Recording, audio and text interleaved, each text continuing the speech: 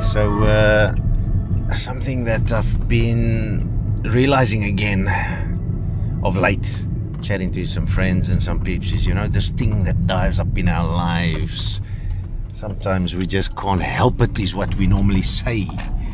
And that is stresses and worries about what's busy happening, about what is to happen, what needs to happen, All of a sudden something happens in your whole life, flips upside down, you feel at times. Staying in a place you need to get out.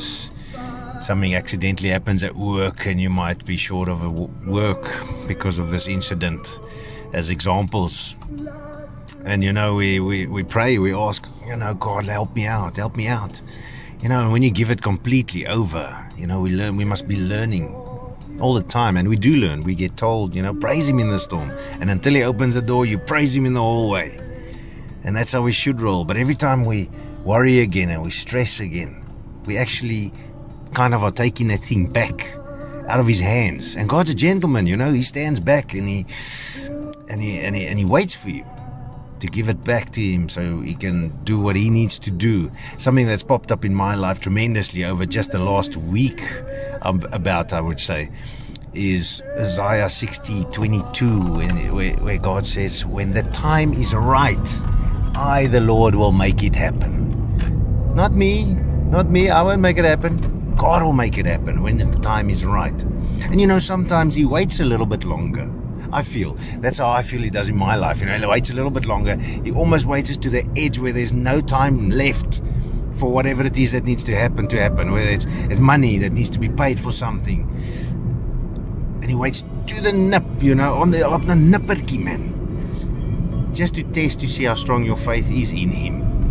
And he's come through every single time for me. And I find myself currently in positions where I get to see how he's coming through for close friends of mine in the same scenarios, where he's just coming through and he's doing exactly what he said he would do. The Bible says God is good, where I can see he's being good to not only me but to those people, where he steps in, where he says, I, the Lord, will make it happen, and I see it happening, and it happens. And to hear the joy of those people's voices when they share these testimonies of theirs, and yet still, 2 days later, or a day later, or a moment later, something else is different, and it's a similar incident, and I'm the guy that goes, hey, remember.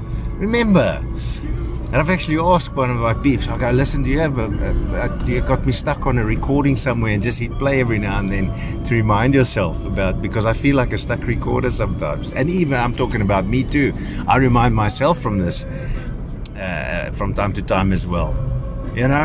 So just take hold of that. Remember, God is good. He will not fail you. He's never lost a battle. And when the time is right, he will make it happen.